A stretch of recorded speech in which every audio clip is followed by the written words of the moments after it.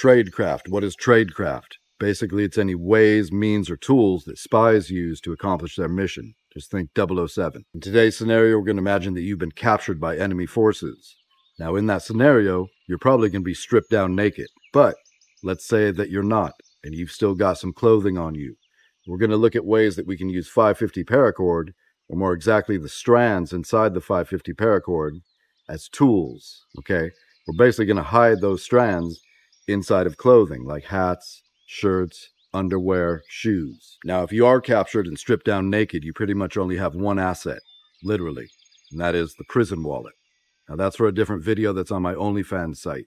Step one, we're going to need 6 feet of paracord. Now, I know that about 6 feet of paracord is my full reach. So I'm going to put it over my chest and stretch back as far as I can. That is 6 feet of paracord. Come to the end and grab those 7 strands of paracord and work them out of the sheath here.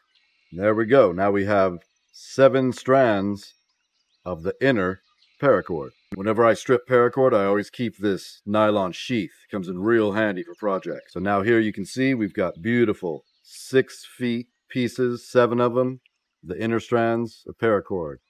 And this is what we are going to hide in our clothing. The leftover paracord, go ahead and hank it up.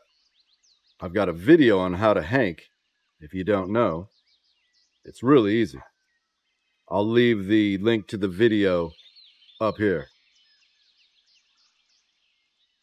Right away, you notice that this paracord is bright white, so it's not too stealthy. So to fix that, I simply put it in dirt and start rubbing it in the dirt.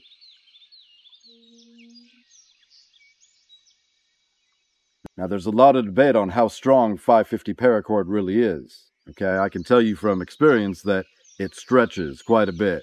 I've been in hammocks where I've used it to tie off, and 30 minutes later, I'm on the ground. Now, what's interesting is, out of these 7, you take one and come to the end, and you can see that it's cordage just, weaved together. So you can go real micro. It's strong enough to be used as a tool. I'm thinking defensive tools. Right here. Good stuff. So let's go ahead and hide this in something. I've got my inner strand of paracord. I'm going to go ahead and burn the end ever so slightly so it doesn't untangle. Remember, there's 2 little pieces that make up this strand. I don't want it coming apart on me. You can see the difference in the color between the strand that I rubbed in the dirt and the original. It's extremely white. What I do is I take all this strand and I get some RIT dye that dyes nylon. Remember, this is nylon. I sit it in there, soak it, let it take on the dye. I'll use whatever color I'm trying to hide in. So for this hat, that's a dark green. If it's on multicam, maybe it'd be a desert camo, but it will accept the dye. Just make sure that it's RIT dye that dyes nylon. I wanted to talk to you about subscriptions. Now, if you dig my content, you want to see more of it, you subscribing, sharing, liking, whatever it is you do on YouTube helps out the channel, helps me out, so I appreciate it. Now, hiding this cordage takes a lot of patience. I'm showing you real down and dirty quick just to get you motivated, okay? So here I begin, put a dab of glue here.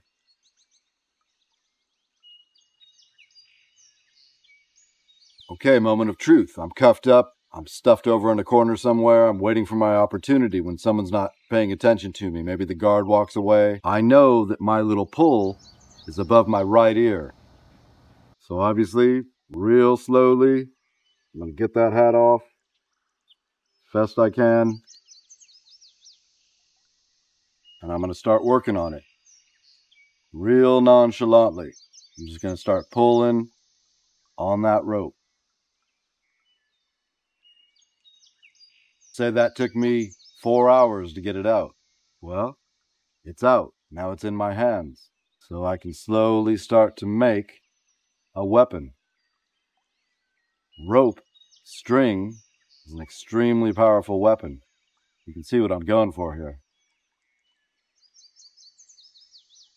See this?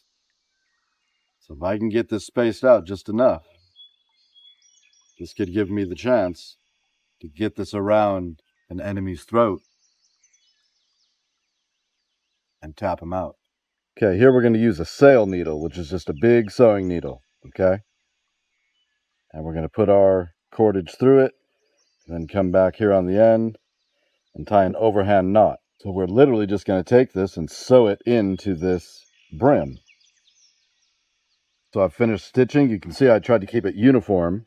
See the pattern? 3, 3, 3, 3, all the way around. Again, this is white, so we can see it. But if I got that moment, I can come, nothing's tied down, so I can find that last piece and slowly begin to work my way around the hat and pull this cordage out. See that? It's going to take time and patience, but at least I know it's in there. Okay? Little by little, you know, you're going to have time on your hands, literally. So I could weave that out. And at the end, I'll have 6 feet of cordage that I can use. Here's the cordage after it's been run through the dirt a little bit, so you can get an idea. A little less obvious. Once it's dyed, it'll be way less obvious. But again, you got 6 feet of cordage on you. Better than nothing. Well, there you go. That's 6 foot of cordage that can be used for escape, defense, whatever you need it for. It's going to take some time and patience. Those are just 2 ways that you can do it. The hot glue gun and then stitching it in. Lots of patience, but it's worth it. Remember, you're going to want to dye this so it's the color of the material that you're trying to hide it in. There's a million different ways to do it. These are just 2 examples to get you thinking, right? Think about all this stuff. It's good skills to have. Next up, I'm going to show you how to do it on your shirt. We're going to do it on a pant by removing a button and then sewing that button on using this cordage. And I'll show you a way to do it in your shoe. Thanks up.